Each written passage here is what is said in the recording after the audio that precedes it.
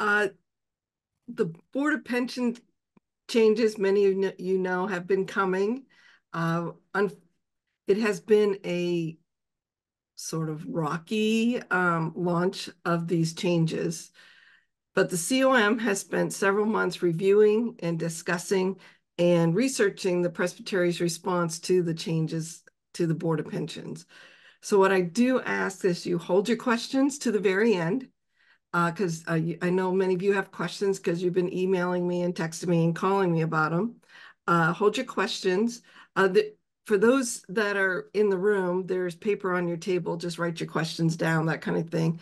And then those of you on Zoom, hold your questions till the end and then put them in the chat for that.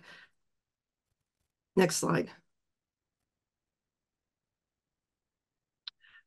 After 40 plus years, the Board of Pensions is making significant changes to the medical and benefits plan of the PCUSA.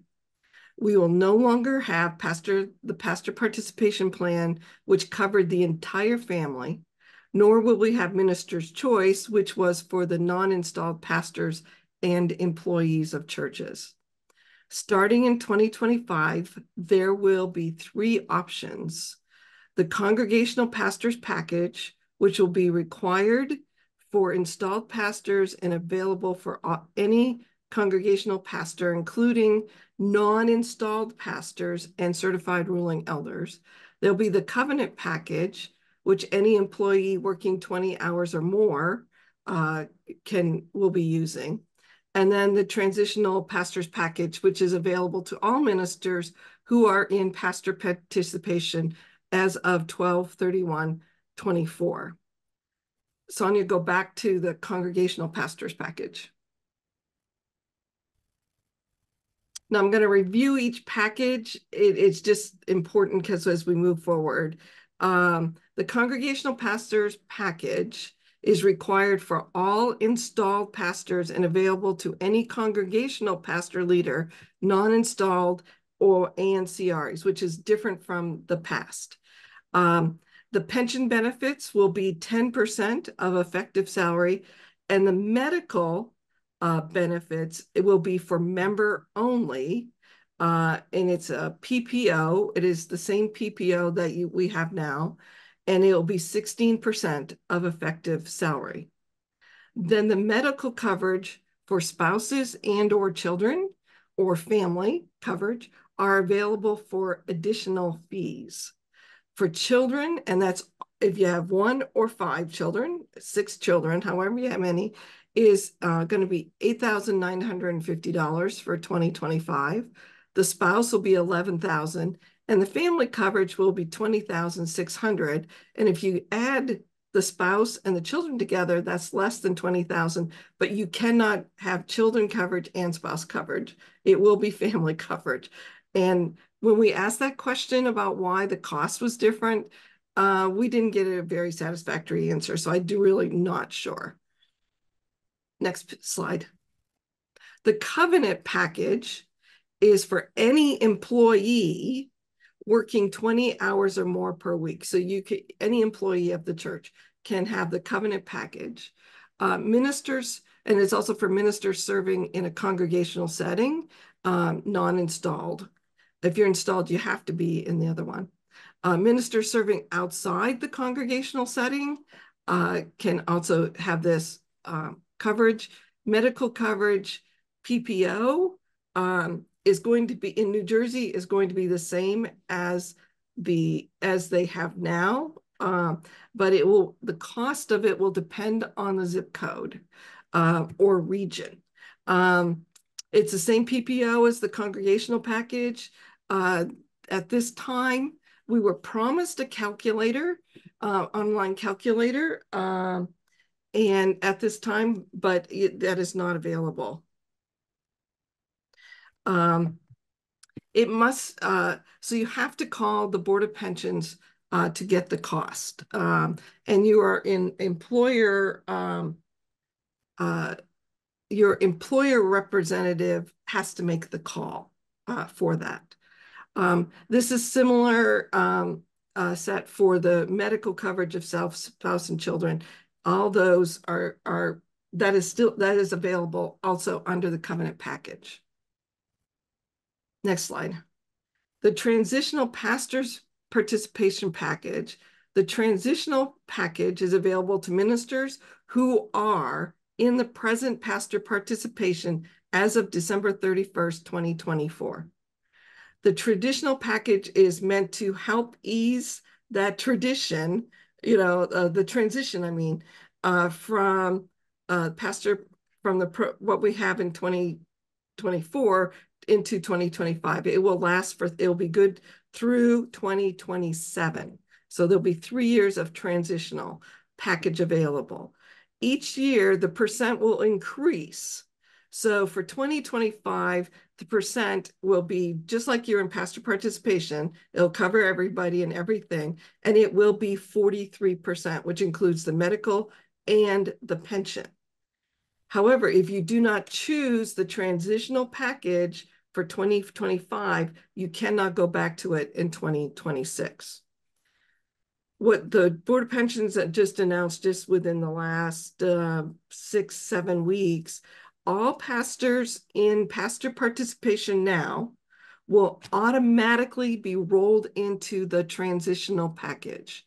So that means 43% of effective salary, and that includes the benefits. So you will automatically doing that roll into the transitional package. If your employer representative does nothing to change that, it will be automatic. If you want the other packages, you do have to go and make that change. And I'll explain that in a little bit. The other new program that is being offered is the Shared Ministry Program. The Shared Ministry Program encourages congregations through benefit due subsidies this is not quite right, to have a covenant to create sustainable pastor positions. So you'll be in a covenant with the Board of Pensions and the Presbytery to create sustainable pastoral positions. So the benefit, this program supports when 2 or more congregations partner together to provide full-time employment for a minister of word and sacrament in an installed or non-installed position, it can be either one, and they sign a covenant with the Board of Pensions. So that if you share a pastor between 2 congregations or more, you get a 3-year dues subsidy of 50% of the cost of the benefits up to $100,000 per year. And we have quite a few. We have several shared ministry partnerships where 2 churches share a pastor, but unfortunately it is only for new shared partnerships in 2025. Next slide. All right, now the difference between the transitional pastor's participation and the congregational pastor's package.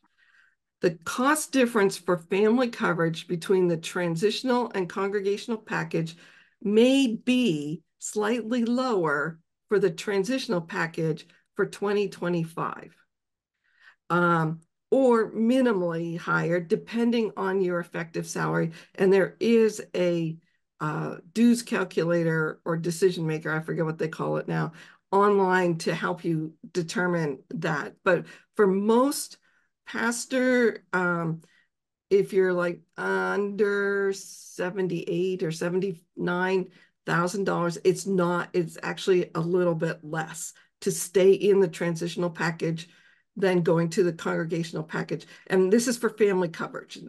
We're talking family coverage for 2025. But remember, 2026, it's going to go up even more, so it will be different. The break-even coverage for family coverage between the congregational package and the transitional package is around $113,000 effective salary.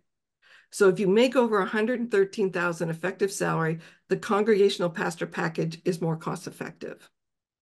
Again, family coverage. For those clergy who are not installed and serving a congregation, they can opt for the congregational package, the covenant package, or the transitional package. So there's 3 options for non-installed and pastors. and the covenant package is available for employees. The covenant package is based on your cost. And at this time, as I said earlier, there is no online calculator to determine the cost for an individual, spouse, children, and or family coverage. So the employer representative must call and speak to a Board of Pensions representative to determine the cost. And you have between August 29th and October 4th to do that. That is the employer time for that. So the COM recommendations and requirements for 2025 is which many of you have been calling me and asking me about this. When is this going to happen? Next slide. The following have always been the Presbytery's requirements for Board of Pensions, and these are the requirements moving forward. So we've always had this, and then I'll explain more. The Board of Pensions benefits and medical benefits coverage is required of all installed pastors. That whether they're part-time or full-time, that is required by the Book of Order. The Board of Pensions benefits is required of all non-installed pastors working more than 20 hours. This is our policy and has always been our policy, meaning that the death and disability pension and the availability for the optional benefit and availability for the optional benefits such as vision, dental, etc., that is available. The Board of Pensions medical is required of all non-installed pastors working more than 20 hours unless they can demonstrate that they have insurance from another source. Example, the spouse or your spouse or some other option. The pastor is required to provide annual proof of medical coverage with their annual terms of call. So that is the requirements. Now let's have an explanation of these requirements. Now remember, the following is how the COM, the requirements for the medical, for pensions and medical will look for 2025. This is for 2025 only. There are so many different factors that are going on right now with the Board of Pensions and other presbyteries. We cannot say this will remain the same for 2026. Some of it is we just have to see how it's going to continue to roll out. We will reevaluate for 2026, but right now this is what it is for 2025 only. All pastors, CREs serving 20 hours or more shall have the Board of Pensions benefits. This is the 10% of the effective salary, which includes pension, death and disability, temporary disability. This also includes members having at the member's cost access to dental, death benefits, visions, and 403Bs. And the exception will be a retired pastor serving a congregation, though we do encourage a session to contribute to the retired pastor's 403B. A retired pastor comes under a different category. Next one. Board of Pensions medical coverage. Now, this is for family coverage. Sessions and congregations are required for 2025 to provide for installed pastors family coverage if needed through either the congregational pastors package or the transitional pastors package. All sessions and congregations are required for 2025 to provide family coverage for non-installed pastors if needed through the congregational pastors package, the transitional package, or the covenant package. Exceptions, and keep hearing that word, exceptions. Exceptions will be made for those who are clergy couples that need family coverage or situations where the spouse presently also has employer-provided insurance, which we mean non-contributory, that covers the family. And I'll get back to that. Next one. Spouse coverage. It is the same here. Spouse coverage is for 2025 is to be provided for installed pastors if needed either through the congregational package or the transitional package. Sessions and congregations are required for 2025 to provide spouse coverage for non-installed pastors if needed through, again, congregational package, transitional package, or the covenant package. Exceptions will be made for where the spouse already has employer-provided insurance coverage. Should the spouse no longer have insurance coverage, the church will be required to provide it. Now we go to the children's coverage. Again, this is for how many, it's the same cost for one child or 5 children, however many you have. The session are required to provide it installed pastor children coverage if needed through congregational or transitional pastor's package.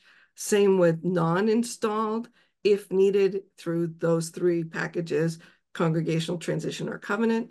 Exceptions will be made for those where the children are covered by the other parent's employer-provided insurance.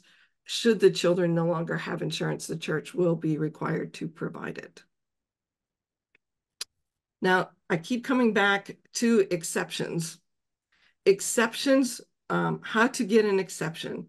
We know there is no possible way for the COM to cover every situation that you all have.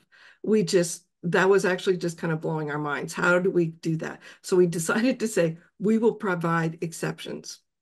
The Committee on Ministry has several members who have been trained in the 2025 benefits plan, and they are available to work with the pastor in session or the personnel committee to work out what is the best options for your situation.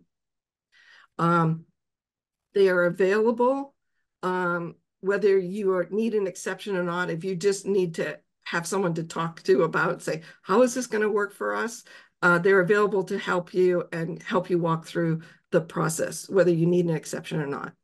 But if you need an exception, you must meet with one of the COM team, this team. You can meet with them by phone, in person, or by Zoom. You can't do it by email, but any of those will work. They are authorized to provide the exception on the spot. You don't have to wait for another COM meeting, that kind of thing. So after you meet with them, the team will then instruct you on how to include that exception into your annual terms of call. So you contact the team person, you work out what is best for your situation. And if the pastor and the session both agree to that, you can get the exception. And then they will instruct you of what you will need to do, because it must be recorded with the annual terms of call. We will have an email ready, I'm hoping by Thursday, that will be sent to pastors and clerks and anybody we have identified as your treasurer or your Board of Pensions representative. They will get that email, and it will explain all this and have the names of the people that you can contact and how you can get answers to your questions. And there will also be links to the Board of Pensions information, that kind of thing. That will be coming out in a few days for you, because we know we are in the employer time where you have to make your decisions. There are one other thing, next question, the next slide. Board of Pensions retired pastors serving less than 20 hours per week are exempt from the Board of Pensions requirements. That's just always been that way. But retired pastors serving more than 20 hours a week are exempt from the Board of Pensions requirements, but the church is still required to pay 12% post-retirement service dues. That has not changed in all this stuff. But we recommend that the church add to the retired pastors 403B. So that is our coverage. We know that there are, creative things happening. I do have permission to share this. Mary Beth at Old Greenwich, her husband is a pastor in another presbytery in another church. And between the two churches, they have worked out which one will pay the family, the children's coverage and which one's going to pay this. And they have come up with a creative way of how they are, between the two churches, are sharing the cost. So that is an exception that she's already talked to me about that. And that'll be included in Mary Beth's terms of call. So if you have other issues, or other concerns, and you can talk to someone on the team to help figure out what is going to work best for you.